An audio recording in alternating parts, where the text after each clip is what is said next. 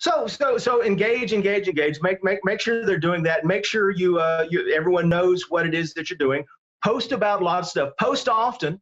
You know, the more the merrier. I mean, like I said, you don't go nuts. You don't post 10 cars a day.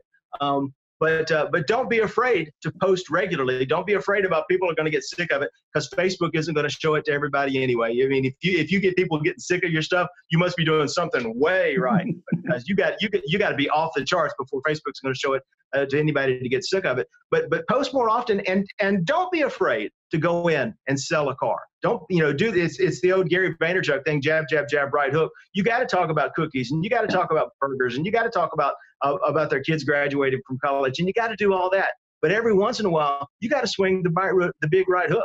Every once in a while, you have to ask for the order, because if you're not asking for the order, you're not selling. So don't be afraid to mix that in there. And again, it's the whole concept of you're producing a TV show, you're producing a network, and it's sponsored by. The whole thing can't be a commercial, but it doesn't hurt to have one commercial every once in a while. And the best commercials are video commercials. Video is so immensely powerful right now that if you're not comfortable using video, you need to get comfortable using video. It's amazing, because you can have eyeball to eyeball conversations, belly to belly conversations with hundreds, thousands of people at a time without ever putting on pants and leaving your office. It's powerful stuff to use on Facebook. It's powerful stuff to use on LinkedIn. It's powerful to use in your messaging. So I think video is the secret hack right now to get you in front of more people. Facebook is pushing Facebook Live. That's their big thing. If you're doing a Facebook Live, you're going to get twice as much engagement on that, because Facebook is wanting to be live and right now, and that it's in their best interest to push that. So sell every once in a while, and use video. Those are my biggest two things right now. No, and I totally agree with you. And I find to do this that you have to create a routine. You know what I mean? Like it's you can't just show up to the gym and say, "Hey, I want to lose 20 pounds."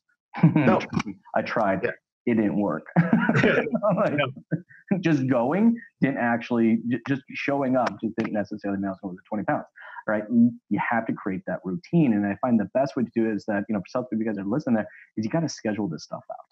Yeah. Like commit yourself to it, put it into a calendar, so that you're both creating the content, but also executing on the content. We covered a bunch of great topics today. What stood out most to you?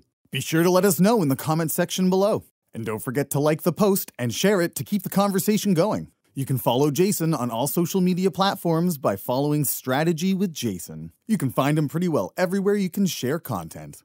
I hope we were able to get you thinking. And until the next time, have a great day.